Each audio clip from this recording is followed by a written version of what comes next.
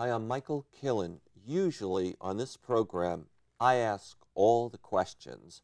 However, this time, J. Thorwaldson, he is the editor of the Palo Alto Weekly newspaper and online publication, has asked if he would interview me on a series of things. And Jay, the camera is yours. Okay. Well, thank you, Michael. It's an honor to be here, and it'd be fun to talk to you about stuff. We've met once and talked about your background, and it's one that's I share interest in creativity, and mine's more with the written word than with the paintbrush. But maybe when I retire, I'll try some art. And when you're ready, come over to my studio. I'll help you get started. Okay, we'll do that. So I think maybe I'd be interested in hearing about your early career in business and consulting, and maybe you could talk a little bit about that, and then what happened that propelled you out of that career. All right. I'd say the most significant thing that ever happened to me in business was when I was a young man without a college background. I landed in a computer company called Wang Laboratories. It was small at that time, and the president was Dr. An Wang. He was a brilliant man. I'm not sure. I think he had 2 PhDs. And after a year, he used to come to me and say, he used to ask me questions about what he should do. And then he started to say, Michael, I have a question for you, but I want an answer that no one else would give. I want a special view. And I'd say I wondered why he was asking me these kind of questions. And then eventually I emerged on my own, and I developed a company providing studies and consulting for companies all around the globe. And I always worked to give them a special view. So looking for the answer that nobody else would give. Yes, and I want to say it got to the point where I think people will say, I don't even look. It just happens. Okay. So I guess there's an intuitive nature in that kind of response. Or a bit of, part of the brain is a little screwed up. That's probably what it is. Another way of looking at it, but how you get there. So you were in a successful business, consulting. How many years were you in that? I've been in what's known as the business intelligence. I like to say I'm from the world of intelligence, but it was business intelligence, publishing studies about emerging business, information technology, financial services, and management thought for about 17 years. Okay. And what got you out of the business? An accident. I had a full knee replacement, November 1996, and I left there and I couldn't walk.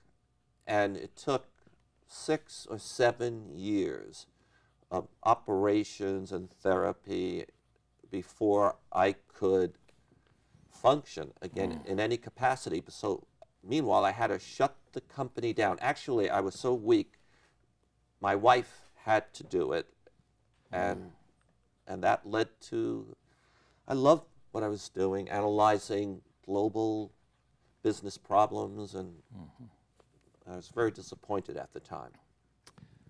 I once knew a city manager who was a very high-powered driving person, and he took a 6-month leave of absence and went to a cabin in the mountains. And I asked him what he thought about in that period of inactivity, which I'm going to ask you about.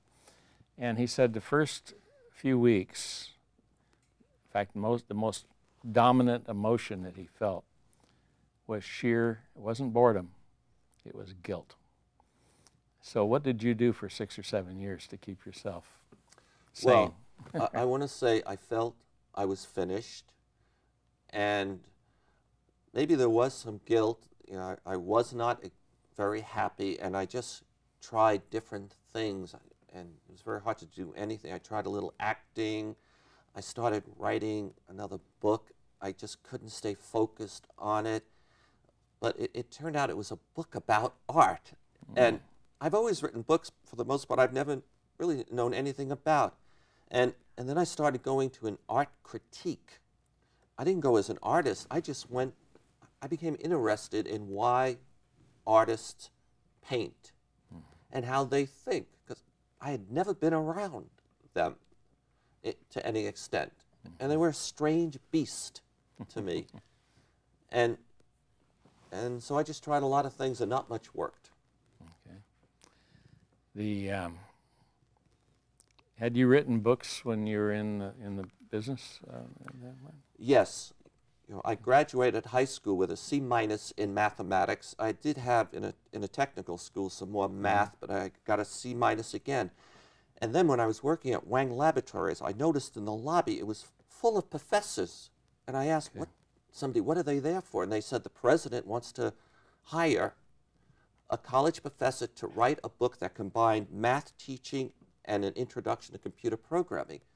And then I was told he was frustrated with all of them. And these are people from Harvard, MIT, Boston College, Boston U, Tufts. It went on.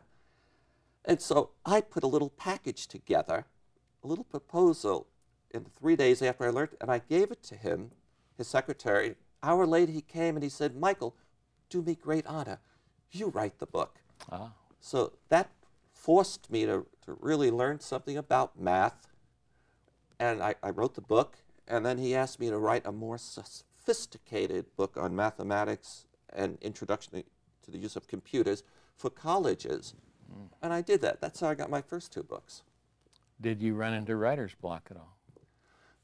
I don't, yes, I think at times I ran into writer's block, but somehow or another something told me the way to get over or around or under writer's block is to get more knowledge. Okay. Go out, ask some people, pick up another book. For me, it's lack of knowledge that is the essence of writer's block. Not fear of being judged. No. No, even with my paintings, it's been remarked by many people, it's fearless. I don't know why. Well, you know, people rush in sometimes where artists fear to tread. So